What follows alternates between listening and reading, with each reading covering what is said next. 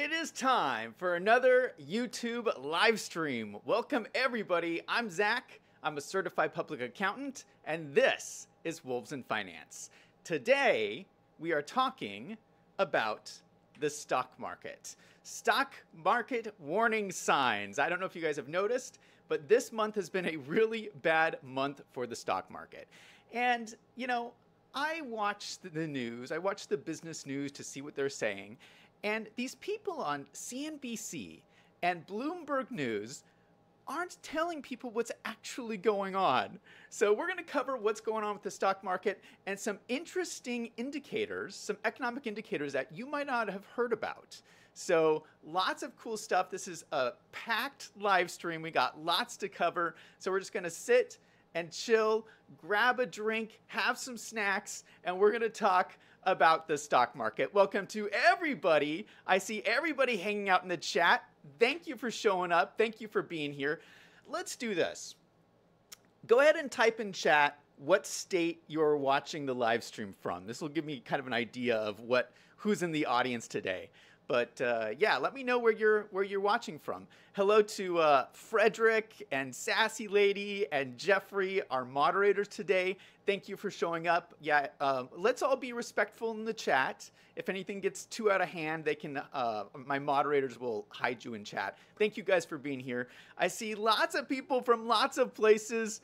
Yeah, so just so you know, I read all the chats. So even if it doesn't seem like I'm reading it while we're on stream, I'm catching it, and then I go back after the stream and reread everybody's comments. So yeah, even if it seems like I'm not catching your chat, I am.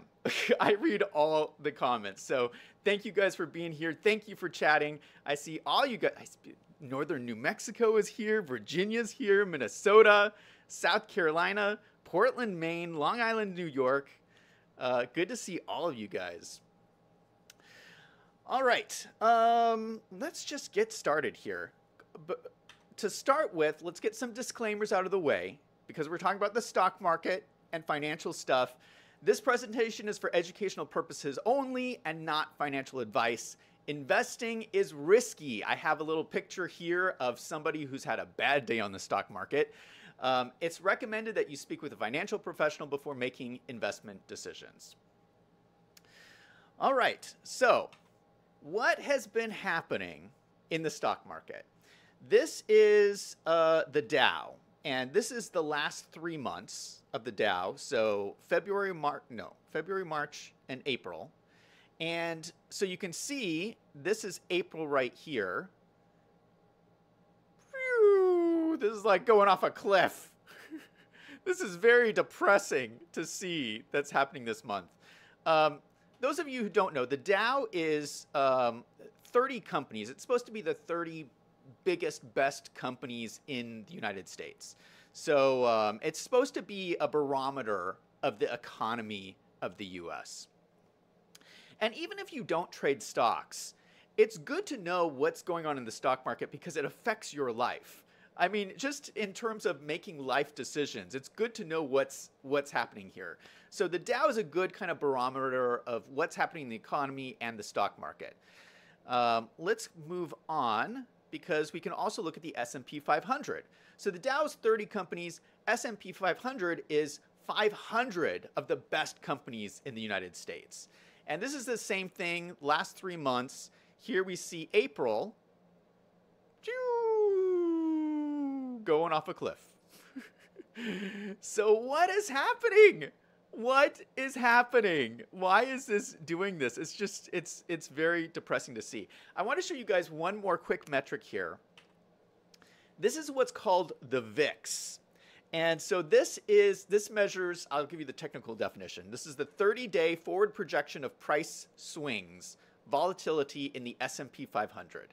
So they look at what's happening in the S&P 500 over the next 30 days. Are people buying, selling? And when people are buying and selling and prices are going all over the place, the VIX goes up. So people look at the VIX as an indication of fear. When there's a lot of fear in the market, the VIX goes up because people are scrambling trying to figure out what's going on. So here is April here in the chart, and the VIX is going through the roof. Now, just to keep this in context, historically, the VIX can go a lot higher than this. I mean, this isn't like the end of the world here. Like, for instance, during the pandemic, when the economy was tanking, the VIX went way higher than this. So there's a lot higher to go. But this is certainly a bad trend. You don't want to see the VIX doing this. So between stock prices going down, the VIX going up, in April, something's going on. So we're going to walk through and try to figure out what that is. Before we jump in to the rest of this, let's do a like spike. We've done this a couple of times. You guys know how to do the like spike? I'm going to count down from 3. And when I get to 1, I want everybody to hit that like button. If you're enjoying this live stream, let's do it. 3, 2, 1. Like spike. Boom, baby. That's what I'm talking about. All right, let's go. Let's keep going here. I love talking about this financial stuff, by the way. I know I've been talking more about like politics lately on my channel, but you know, I'm an accountant, so like I can talk about this stuff forever. Yeah, but this is fun. This is a lot of fun. All right. Yeah, we got to talk about the Federal Reserve. So a lot of people are saying that the problems in the stock market are coming from the Federal Reserve. And I'll explain to you why. I actually don't think that's the full story, and I'm going to explain that as well. But so the Federal Reserve is one piece of it, but I think there's also some other things going on, which I'll get to, that no one else is talking about. But what is the Federal Reserve doing?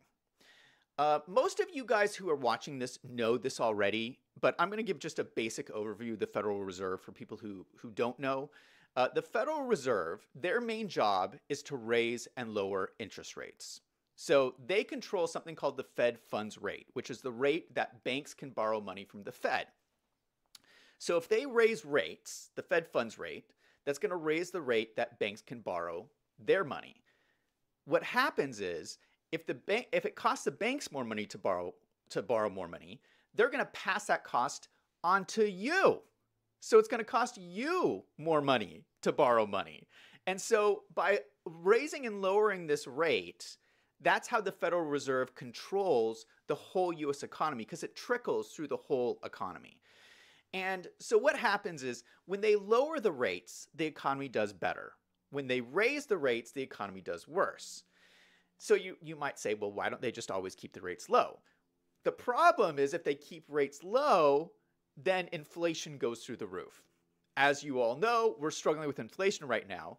So they've been raising the rates to help fight inflation, because that helps to fight inflation. But as they raise rates, the economy does worse.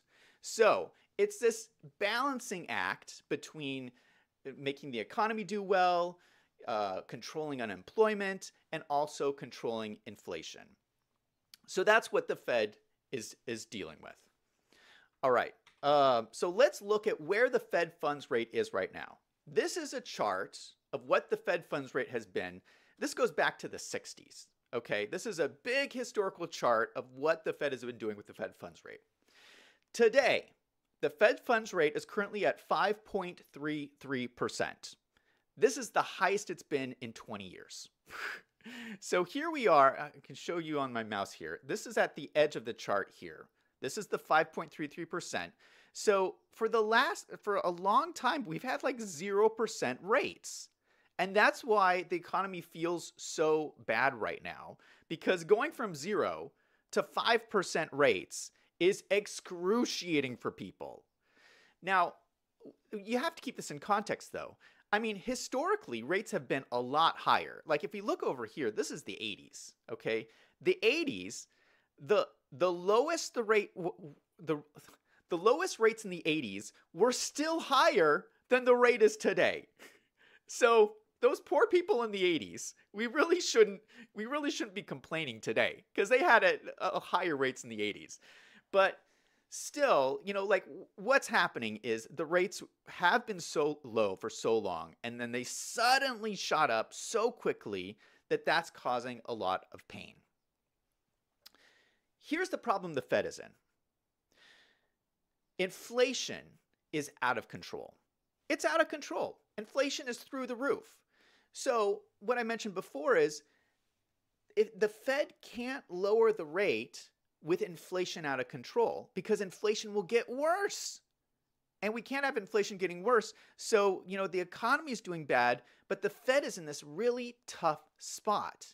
They can't raise rates without the economy tanking. They can't lower rates without inflation going through the roof. So the Fed is stuck. And yeah, it's a problem. It's a problem. This is Mr. Jerome Powell. So this is the chair of the Federal Reserve. He's the guy who controls everything. He's controlling this rate moving up and down. Now, he has a board. He has people who work with him, but this is the guy at the top. The buck stops with him. Now, I'm not going to go too deep into Jerome Powell. I can talk about him for hours. If you've watched my channel, you know I have been pretty critical of Jerome Powell. And I'll just boil it down into a nutshell of what I don't like about Jerome Powell. Jerome Powell, and you guys might not know about this, Jerome Powell, before he was head of the Federal Reserve, he used to be an investment banker. That's unusual. Okay, historically, the head of the Federal Reserve is an economist. Okay, you want an intellectual person who will sit there and make the tough economic choices that will benefit everybody in America. He's an investment banker. Okay, have you ever met an investment banker? They are all about the money. Investment bankers, their job is to make money for themselves and their friends on Wall Street. And if you look at what Jerome Powell has done, he's acted like an investment banker. As head of the Federal Reserve, he's done a lot of things. You can go through his actions that he's done. He's done a lot of things to benefit his friends on Wall Street while screwing over the American people. And so, that's my criticism of Jerome Powell. Yeah, I don't want to go off on a tangent because I want to focus on the stock market. But yeah, he's the guy who's in charge. Oh, in fact, let me know in chat. Is there any Jerome Powell fans in chat? I might be making some people mad here by ragging on Jerome Powell. Let me know in chat if you're a fan or not of what he's been doing at the Fed. All right, let's talk about what's going on in inflation. I've mentioned this a couple of times. Inflation is out of control. What actually is happening with inflation? So you can see here, this is a chart of inflation, annual inflation rate since 2019. So this goes back to 2019 to today. This was in March, so this is really recent data here. And you can see this gray bar here is when the pandemic happened. So we had that recession at the pandemic, and then after the pandemic, inflation spiked. And this is this huge spike. And then it started going back down again. And so this is, you might have heard people talk about, oh, we're winning the war against inflation. We're taming inflation. This is what they're talking about, that this is going down. This inflation metric is going down. This is what you need to understand. Look over here on the left-hand side of this chart. These are percentages. These are percentage increases in inflation, okay? So even if this is going down, inflation is still going up. It's just not going up as fast as it was over here. So to say that we beat inflation is a little misleading, okay? This is 9% up here at the top. So if it goes from 9% to 7%, that's still really bad. Inflation is still running away from us, okay? So now look over here. Over here, inflation was right around 2%. Now, you're never going to get inflation to 0, You want inflation to be a healthy inflation rate's around 2%. So there's always a little bit of inflation, but it's reasonable. So over here, this was when Donald Trump was president, before the pandemic. Inflation was great. It was right around 2%. Biden becomes president. Inflation goes out of control all over the place, then comes back down. And the problem here is it stopped. Jerome Powell in the Federal Reserve wants the inflation to go back down to 2%, which would be down here. But it's not going down there. It stopped. And so this is the current issue, is that inflation is sticky. No matter what they do, they can't get inflation to go back down. And then if you look at actually what's happened lately, it's going back up again. And this has really freaked people out because it's going back up again. It could go all the way back up to the top. What is going on here? So this is a big problem, and this is why the Fed is stuck. They cannot lower rates while inflation is not getting better. Okay. So what is the Fed saying about all of this?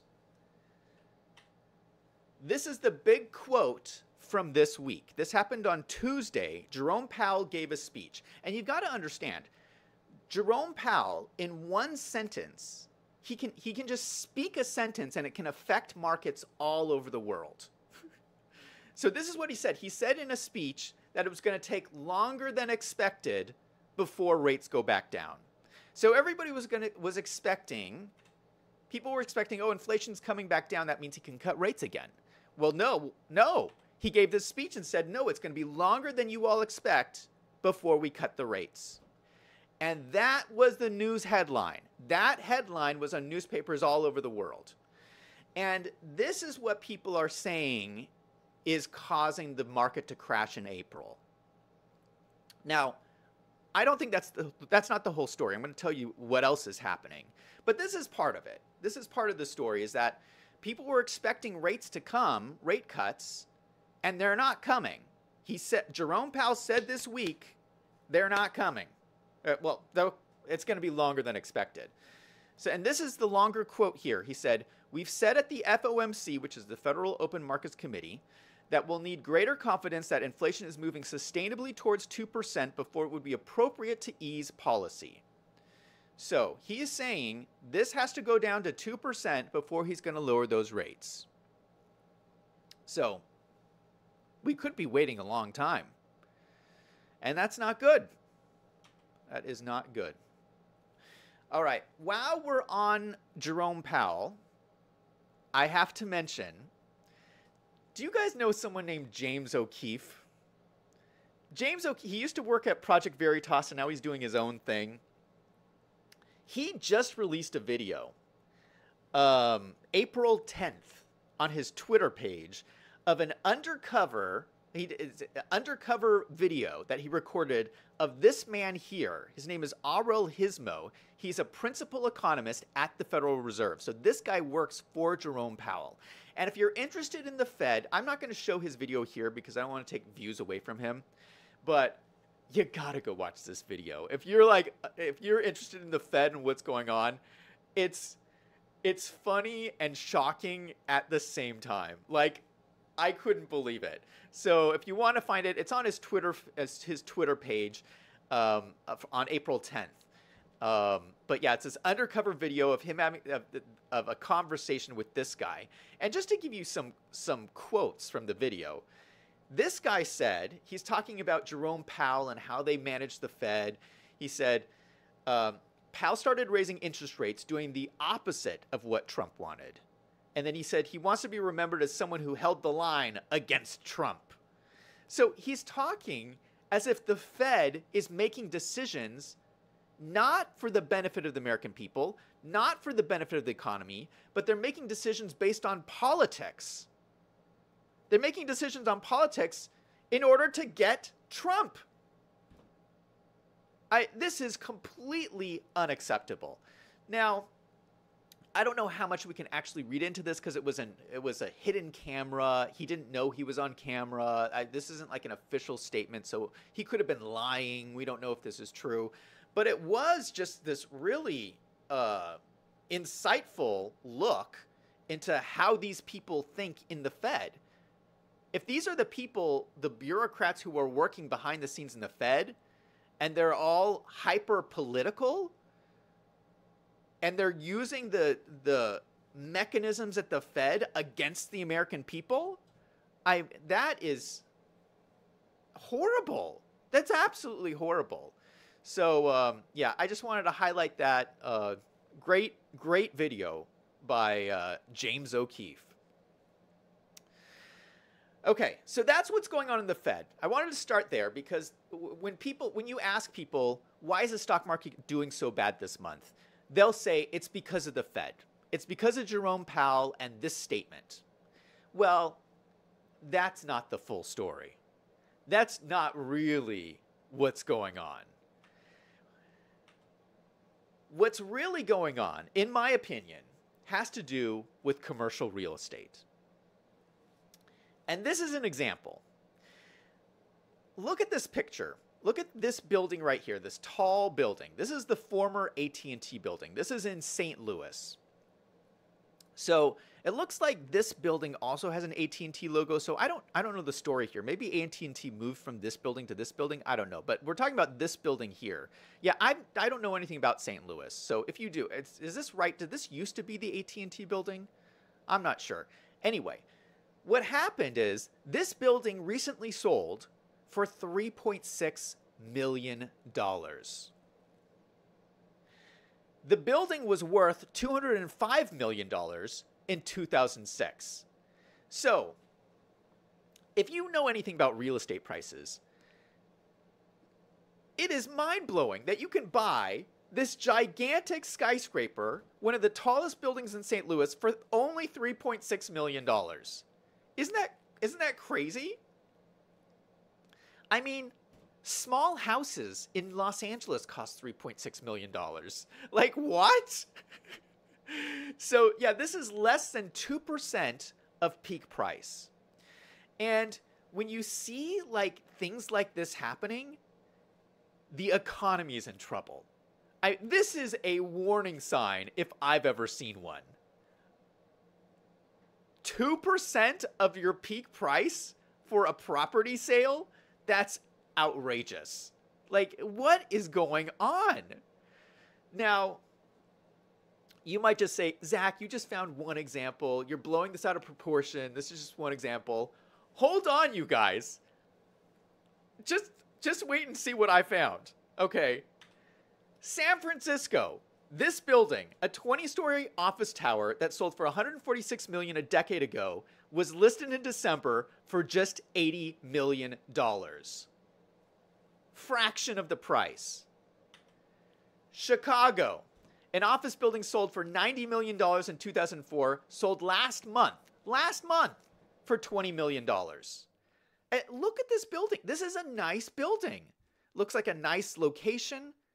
Sold for $20 million. Are you guys getting scared? I see this information. This is scary. Washington, D.C. This 12-story building sold for $100 million in 2018, recently sold for $36 million, a fraction of the price. And this building is in a good location.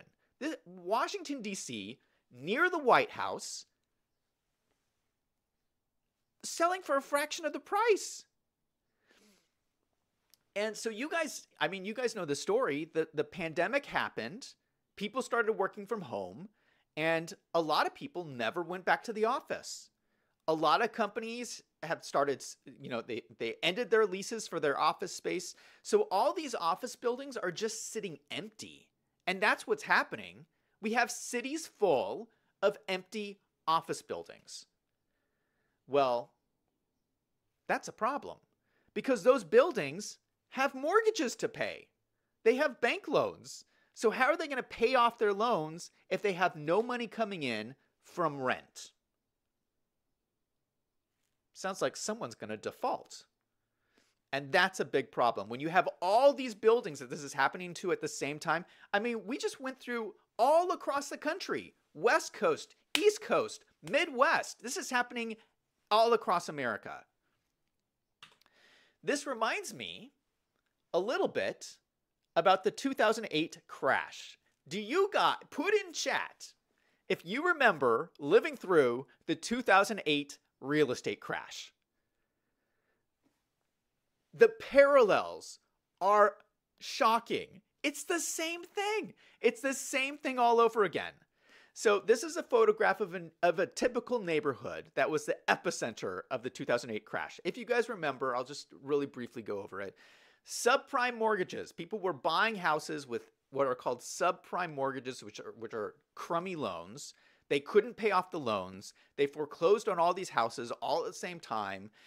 The banks were packaging those loans into financial securities and selling them as AAA securities when they were backed by all these crummy loans. Everything started falling apart. People who had bought these securities that they thought were AAA securities ended up not being AAA securities. And there was insurance backing all of these that failed. Credit default swaps failed. What ultimately happened, the banks were bailed out by the taxpayers. And that's what happens. When stuff like this in the economy starts falling apart, someone has to pay the bill. In 2008, it was the poor people who lost their homes. They paid the bill because they lost their houses. And the taxpayers paid the bill because they bailed out the banks. I am here to tell you right now, this better not happen again. I am not bailing out any more banks. If they did this again, this is on them. They need to bail out themselves. This is why this crisis that we're sitting in right now today, this commercial real estate price crisis, is going to be even worse. Because it's all rich people. It's a rich person problem that they created themselves. Because poor people don't own commercial real estate. Poor people owned these houses in 2008, but that's not what's happening now. Rich people own those buildings. So it's the rich people who are going to default. No poor taxpayers should be bailing this out. This is a rich person problem. So it's like musical chairs. You know, I think everyone right now is kind of like holding their breath, seeing like what's going to happen. Like all these commercial buildings are going under. Who's going to pay the bill? And as soon as the music stops, someone's going to be left with the bill. Okay, so the main question is, who holds commercial real estate? And one name comes to mind for me. It's a BlackRock. Do you guys know about BlackRock? One of the biggest asset holders in the world. BlackRock's real estate business managed $28 billion in assets as of December 1st, 2023. So BlackRock's just one of these major investment funds, but you know, these commercial buildings are owned by these like massive investment funds. So these are the guys who are going to be left holding the bag. And I am telling you, I've said this before, I'm going to say it again. They better not use taxpayer dollars to bail out BlackRock. That would be evil, okay? BlackRock does not deserve any of my money. And if BlackRock sounds familiar, it's probably over the ESG scandal. And I have the second bullet point here. This also is happening right now to BlackRock. March 2024, last month, the Texas State Board of Education notified BlackRock they would terminate the firm's management of $8.5 billion in assets over ESG. Now, we're not going to cover the whole ESG scandal here, but BlackRock is the main fund that's been pushing ESG policies on companies. And ESG policies are basically Democrat political policies that BlackRock is saying you have to adopt these Democrat policies in your company to get our funding. And it's horrible that BlackRock is using Texas State Board of Education money to push Democrat policies on companies. Like, it's so crooked. So anyway, BlackRock's in a horrible position because they're losing money over this ESG scandal. At the same time, they're losing money over real estate. What is BlackRock going to do? I don't know, but they better not take my taxpayer dollars. That's what I know. All right, so is there a problem? The government says no. Isn't that interesting? The government says there's not a problem. So this is a photo of Janet Yellen. She's the U.S. Treasury Secretary, and she recently gave testimony in front of Congress, and they asked her, what's going on with this real estate stuff? We're hearing these whispers of this real estate disaster on the horizon. Is this a problem? And so her response was, she said she is concerned. She's concerned about commercial real estate, but believes the situation is under control. She says it's manageable by government regulators. Government regulators is going to save the day. Now, am I the only person who thinks this is a load of... I can't say it on a live stream. You know what I want to say, though. This is a lot of nonsense. This is a lot of nonsense. When was the last time the government fixed anything? The government is going to fix this commercial real estate crisis? Give me a break. So, but I gotta say, my concern here is not just a general concern over the mismanagement of government to fix things. My concern here is that the government has been lying to you. They've been lying to you specifically about the economy. Wait till you guys see this. This is a list. This is a table of the last 13 job reports. So you know how every month the government releases a report that says how many jobs were created. This is the list. What's been happening is that 11 of the last 13 jobs reports have been revised down. So this is what they'll do. In this first column here, this is the first number that they'll release with the initial reading of how many jobs were created. Then, a month later, they'll do a first revision, and they'll revise the numbers down. And then they'll do a second revision and revise the numbers down even further. And so this is the difference of how much they're lying about how many jobs are being created. I don't remember this ever happening before. Usually there may be some revisions here or there, but never this bad. 11 of the last 13 jobs reports being revised down. This is horrible. They're going there and they're releasing these reports and saying, oh, the economy is so great. The economy is doing so well. And it's a lie.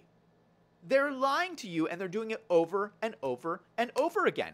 That's why you might be reading these headlines that I've read the headlines. They're saying that Bidenomics is working and the economy is doing great and all these jobs are being created. No, they're not. They're not. Because the job reports are all being revised down by a lot. Look at this. This is a chart showing the difference from that table. Okay, so this top line here, this is what they're reporting of jobs being created. If you chart out the revisions, this is what's actually happening. Can you believe this? This is how much the government is lying to us. And this is why if it feels to you like the economy is doing horrible, that's because this is reality. The economy is doing horrible. They're lying to you. This is the difference. And this should shock you. It shocks me. All right. So,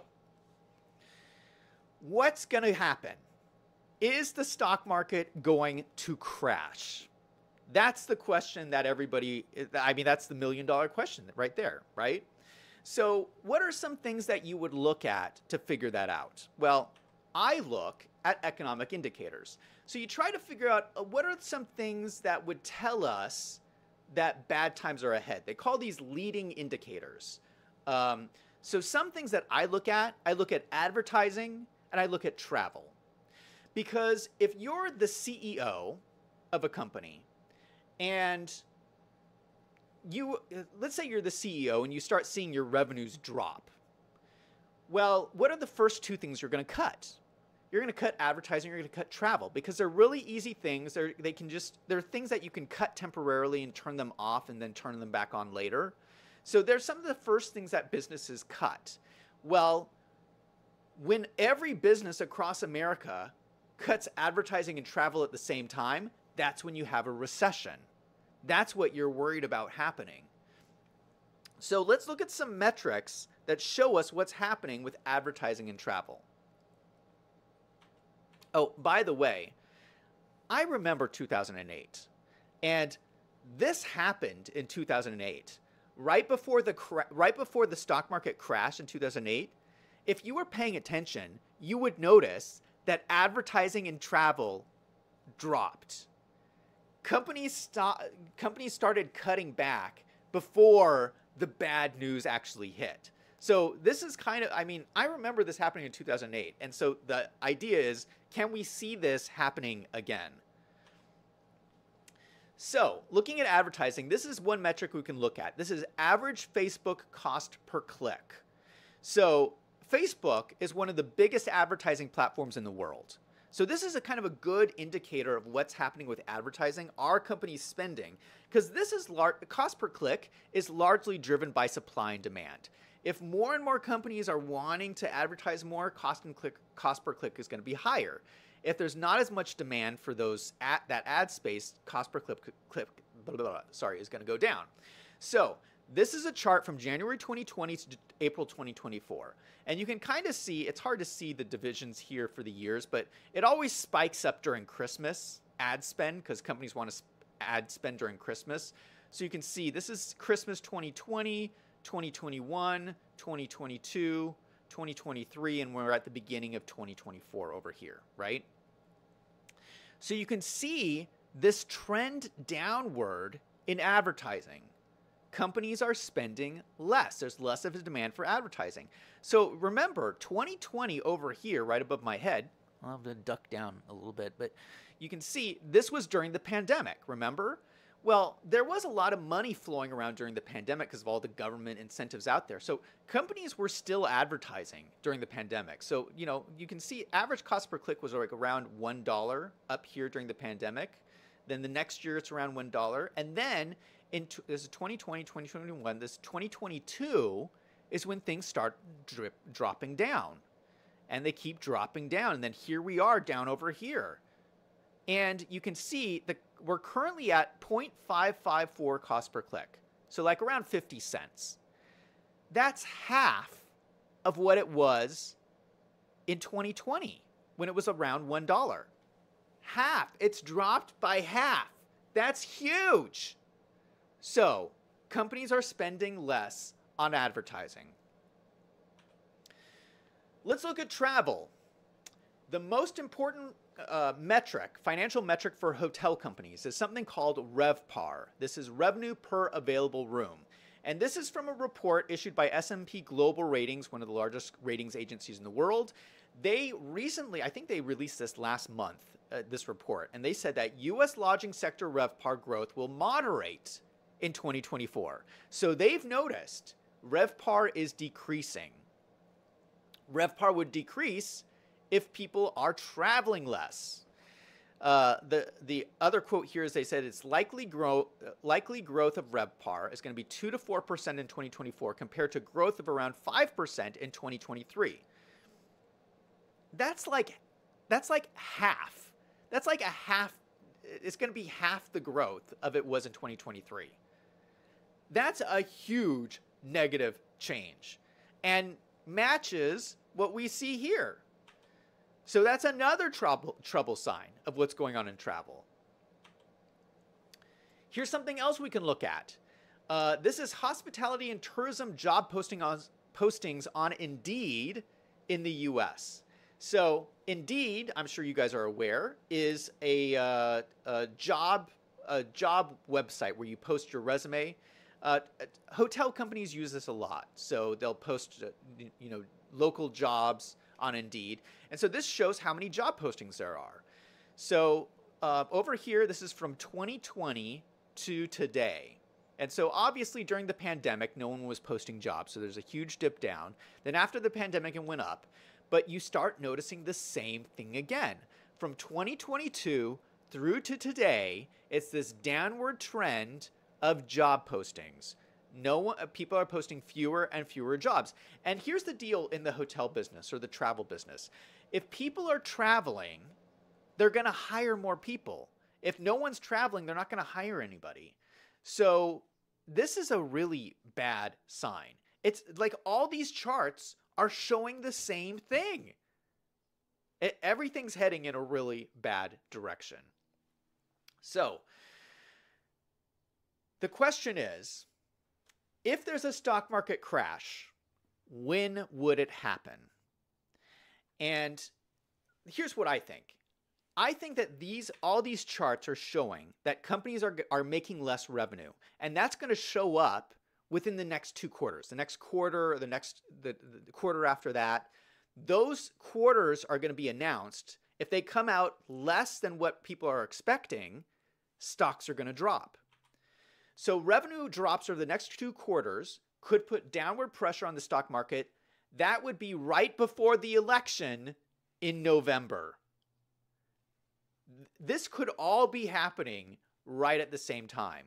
I really think there's going to be some kind of movement in market before the November election. I mean, that's the next 2 quarters right there.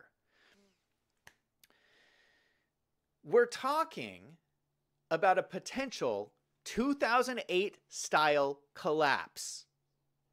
So if you remember what happened in 2008, I mean, this is a lot of the same things we're seeing happen again. Could you imagine the 2008 collapse happening again?